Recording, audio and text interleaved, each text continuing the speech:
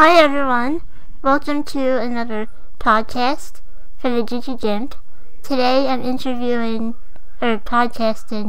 with Steve Way. Hi Steve, can you say hello? Hello. How are you doing today? I'm great. How are you? I'm pretty good. I'm gonna talk about you have a video series, a web series. Mm-hmm. Can you tell us about that? Sure. So I have a web series called Uplifting Dystrophy. And it was created by myself and a good friend of mine, John Braylock. And we had the idea that we wanted to do something together for like 4 years.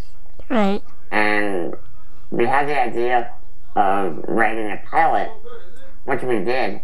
And right before we got ready to really film it, just to see how it looked, our friend Ronnie Youssef, who helped us out with it, got a job on Nickelodeon. So he had to move to LA, and because of his contract, he couldn't do anything else. So instead of scrapping the idea altogether, John and I said, well, why don't we just do something together? Right. So out of the pilot came the web series. Nice. So what is your topic on your web series? The point of the web series, or I should say the plot of the web series is that John tries to take me to my first party in New York City. Yeah. And obviously, New York City isn't really the most wheelchair-friendly area. Isn't. So no. You can imagine how each episode ends. Right. But it really focuses on our friendship and how my disability gets in the way of it, and how it kind of tests our relationship. Right. So I watched the first 2 episodes, and I liked the episode in the church. Yeah, that's my favorite one. Yeah, that I've actually been in the same position. It's very awkward. Yeah. It's like, okay, I want to get out of here now. Yeah, pretty much, I think every episode is taken from real life experience. Yeah, I totally get it, because like everything that happened to you has happened to me. So it's just, I liked it a lot. Thank you. So what was you said your favorite episode is the church one. Why is that? Just because? Well, it's funny because John and our director, Kyle Coolidge, they went scouting for churches, and they picked that one. And when I got there, I wasn't really sure how to get in. Because there were steps in front, and there were steps on the side. So, the whole cast and crew are there. It's crazy. Everyone's getting everything set up. And I finally get John and Kyle together, and I said, hey, where do I go in? And they just looked at each other. And they're basically like, oh. Oh my god. Right. And I'm like, you gotta be kidding me. You picked the only church that I can't get in. Right. So, in the episode, you see that my character is very visibly upset with John, for bringing me to this church party. Yeah. When in reality, I was pretty pissed at him in real life, too. Yeah. I just love that episode because it shows our friendship and what we're willing to do for each other, no matter how much we don't want to, and that in the end, I always have the upper hand. Yeah. We spent a lot of time editing that episode. Right. And that's actually the only episode that has a scene after the credits. Oh, yeah? Yeah, so, Cool. I think that is probably my best episode in terms of acting. Yeah. Especially the preacher. Oh, yeah. That Ben Coleman, just outstanding in that role. Yeah, it was hard for me to tell that he was acting. Cause he was just so spot on. Yeah, he was very good. Yeah. So you also do, I first heard about you through your Vine videos. So how did you start doing that? Yeah, my friend Rami, who I mentioned before, is pretty big on Vine. Yeah. He has a pretty big following. And basically one day, last December, he was like, Steve, you gotta get on Vine and do something. Yeah. So I just put one up, and then I did, a bunch after that. And then this past April, I flew out to LA to visit Rami and to see a taping of his Nickelodeon show. And while I was out there, I met up with Rudy Mancuso, who has one of the biggest followings on Vine. And me and him did one together. Oh, awesome. Yeah, and I uploaded it, and he revived it. And it went viral. Really? It went for like 3 days. In a week, I got like 60,000 followers. That's really... It was insane. Yeah. And the Vine was everywhere. Yeah. Facebook, Twitter, Tumblr. Like, people who I haven't seen in like years were coming up to me. Yeah. Saying that they saw it. Awesome. Yeah, and I've been getting a lot more recognized. Yeah. Since then, like, I did a video with a friend in the summer, and when he put it up, one of the YouTube comments was, "Oh, that's the guy from Vine." And that's never happened before. Yeah. Yeah, so it's starting. Yeah. Yeah. That's good. So all right. So you do stand up comedy or sit down comedy. A lot of people don't get that joke. Yeah. Well, which is unfortunate. Yeah, it's pretty funny. Yeah. So what's that like? Where do you usually perform? Yeah, stand-up comedy is awesome. I usually perform at the People's Improv Theater, or the Pit over in New York City. Yeah. Me and John co-host a show every month called The Lockdown. John's been doing the show for like 2 years now. Right. And, I did it like off and on, but like officially, I've been co-host for 6 months now. Nice. And I've been doing stand-up for 4 years. Yeah. What are the reactions that you get? It's weird. If I do it in front of an audience who has no idea who I am, I definitely sense the hesitation from them in regards to like laughing at myself, because they don't really, they're not really sure. Right, yeah. And like, a lot of my jokes are like me making fun of myself and my disability. Yeah. So I can definitely feel like they're uncomfortable and they're unsure. Right, they don't know if they should laugh or not, yeah. I don't blame them for that. But by the end of it, they definitely get a feel for my sense of humor. And, cool. Yeah, so, it all works out at the end. Yeah. So, I wanted to talk about, like, more a broader topic of disability. And, you have muscular dystrophy? Yeah, me too. And, so, what was it like growing up, and now that you're an adult, you're older now, well, how has it changed? I always consider myself lucky, because my condition progressed pretty slowly. Mhm. So when something happened, like when I had a setback, I was given plenty of time to adapt Yeah.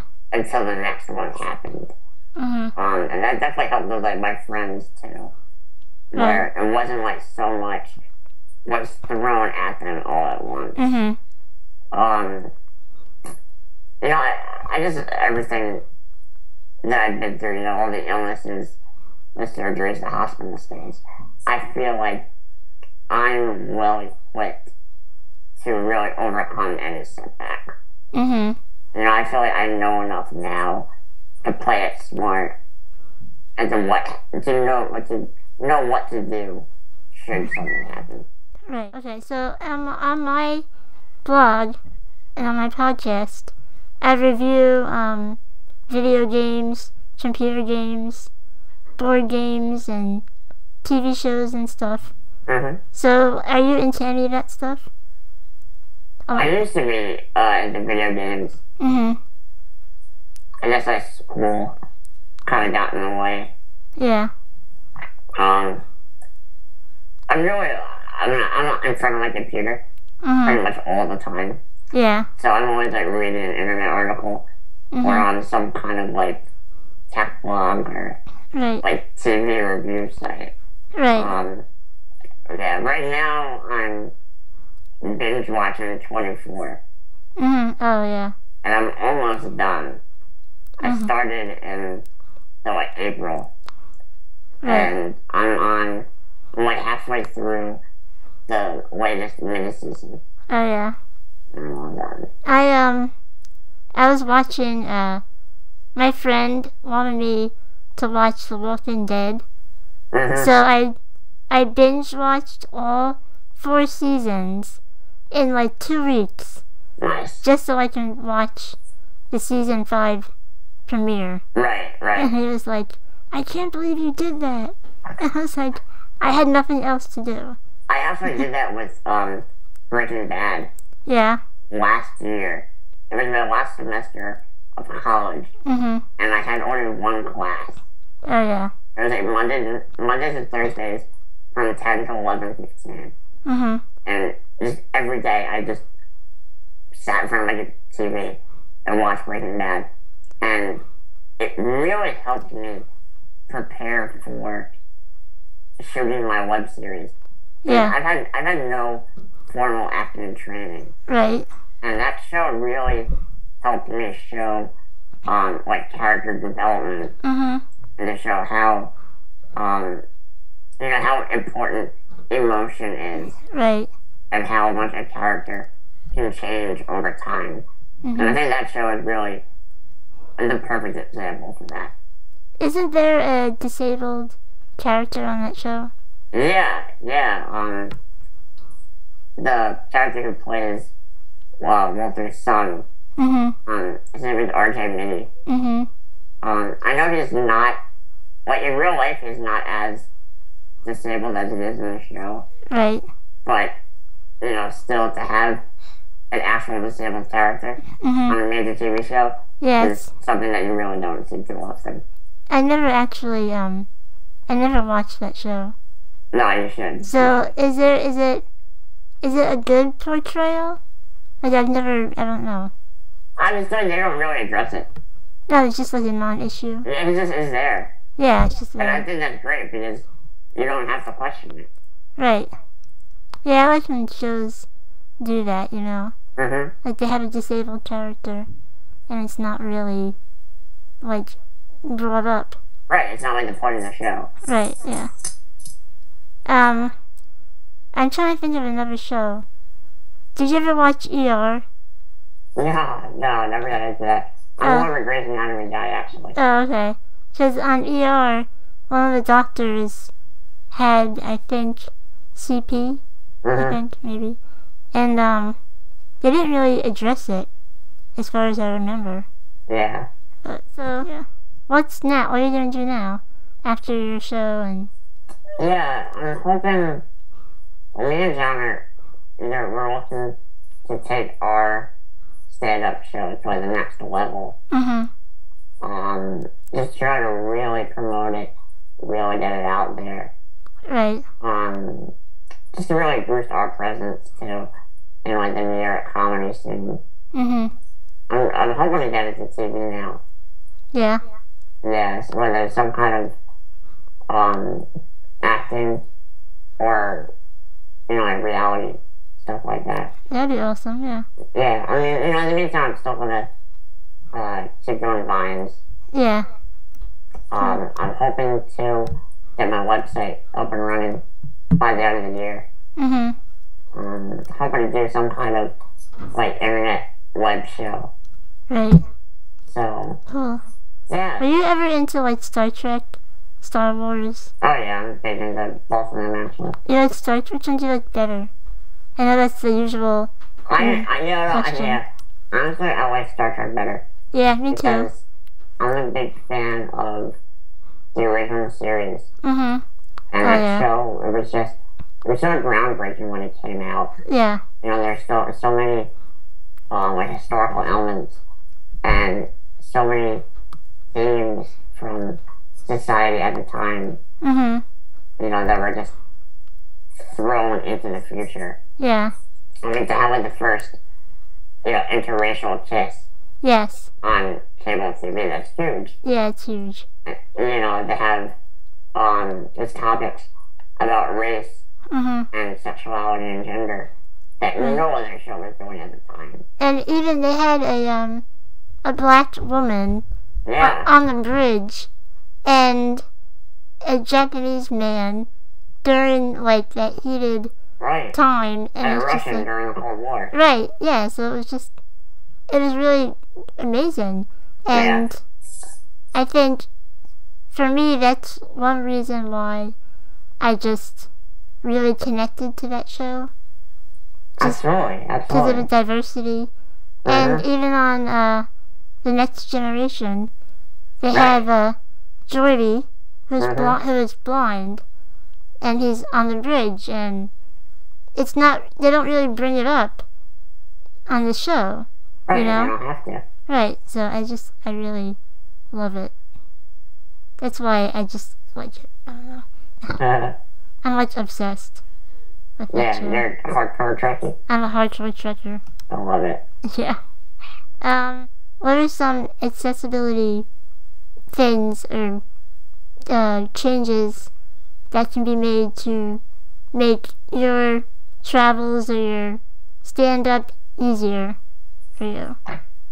Well, a big thing with New York is that most comedy clubs are in like basements. Right. So there are very few places in which I can do stand-up. And it's really hard because obviously there's a lot of room for improvement. Yeah, especially. And the only way to do that is by practicing. But I can't practice if I can't get into any places. Like when I was in LA visiting Rami, I got to talk to the showrunner of the show that he was on. Right. And, he asked, like, how often do you do open mics? And I said, well, I really don't. Because I can't get into a lot of the places. Right. And he said, why not? And I said, stairs. Yes. And he was like, oh, so you literally cannot get into the place. I didn't, it's true. There's so many places where, I just can't get in. And especially in, like, the outer boroughs. Yeah. Like going to Brooklyn. There are so very few subway stops that are wheelchair accessible. Oh yeah, I found out the hard way. Yeah, me too. I was in the city with my then boyfriend, and we tried to get on the subway at Penn Station. Yeah. And there's like a huge gap in between the train and the platform. Yeah. And people, the station is listed as accessible, but it's really. The reason why it's listed as accessible is because it has an elevator. Yeah, but they don't realize that isn't the only thing that needs to make it accessible. And half the elevators don't even work. I know. I dread getting on those elevators. Because I'm afraid to get stuck. Yeah, it's pretty bad. I mean, luckily for me, my uncle is an elevator maintenance worker in New York City. Oh, nice. Yeah, so if I'm having problems, I just call him up. Yeah. Luckily, I have yet to get stuck on an elevator. Yeah. And I don't want to find out, so yeah. let's keep it that way. Now you're gonna get stuck, probably. Yeah, probably. Yeah, definitely. I also found that the streets in New York are just atrocious. Like, the sidewalks are all cracked and the streets themselves have big holes in them. Yeah, the streets are bad. I almost broke my neck one time, like driving down the curb. Oh my god. Yeah, it all depends on where you go. Yeah. You know, if you're in the more highly populated areas, honestly, the sidewalk accessibility is better than in my town. Yeah. Honestly, I just ride the bike lane the whole time. Oh yeah. It's way easier, way faster. Yeah, I'm like terrified to do that. Nah, it's fun. Try it. Okay. I'll try it. Yeah. We know how it goes. Yeah. Alright, cool. How can we reach you? On Twitter? Yeah, you can find me on Facebook, Steve Way. Okay. Twitter and Vine at the Steve Way. At the Steve Way? Okay. Yeah, I mean, like I said, I'm hoping to have my website up soon, which is thesteveway.com. Cool. And, once I get that up and running, you'll pretty much be able to find everything from there. Alright. Well, thank you for being on the podcast. Thank you for the opportunity. We had a lot of fun. Yeah, I did too. I hope to do it again sometime. Alright, cool. See ya. Alright, thank you. Bye. Bye. Thank you for listening to another podcast by the Geeky Gimp. If you have any comments, questions, concerns, reach me on Twitter at GeekyGimp or my email erin@geekygimp.com. I hope you enjoyed. Thank you. Bye-bye.